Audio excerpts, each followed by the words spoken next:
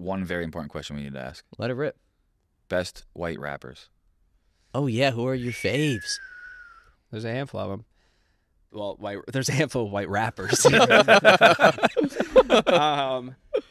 Let me think of like. Obviously, like take Eminem out of it. Like, but I wasn't an Eminem fan. You were or weren't? I wasn't. Jordan was saying he wasn't. I wasn't angry enough. I had a pretty fun childhood. That's like a great point. That is a great point. I wasn't really angry. Well, not angry, but like I never wanted to feel angry. So like when I heard Eminem, it's like, yeah, Slim Shady was a fun music video because it was cool the way it was done. But I'm like, I wasn't like, you know. I think I liked him because he was a white rapper. That was like my big thing. And then like he was good at it. Like I watched 8 Mile, but then I wasn't like, the only thing I took away from that is like, man, Detroit like sucks. Oh, I like Get Rich or Die Trying movie better than 8 Mile. 100%. 100%. He's running on the sand, gets home, takes his freaking the wires out of his mouth. Yep. So good. But yeah, so Eminem's not even in it, wouldn't even be in it for me anyway. Whether he's the GOAT or not. He is like, you know, probably the GOAT as far as success goes and talent wise for the whites. But I think Yellow Wolf is up there. Okay.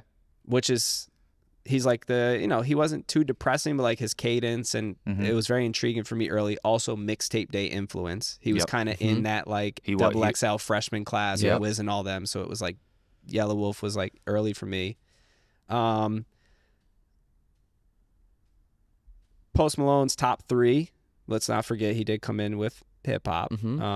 He just started veering off, but but Stoney's great. He's one of he's the only artist to have a top on in like every genre. I think it's like every genre. Yeah, because he had the rock and roll stuff. Yeah, the guy had a song with Ozzy. Yeah, like that's so sick. Crazy. It was so sick. He has a song with Ozzy Osbourne and 2 Chainz.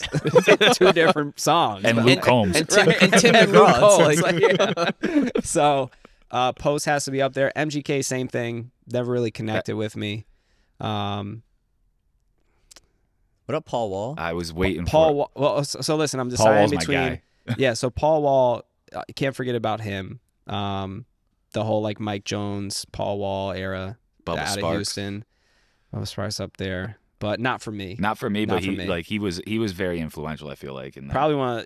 I mean, he had some bangers. I like Paul Wall way more than he was definitely banging off in Secrets in the back of Guptill's back in the day.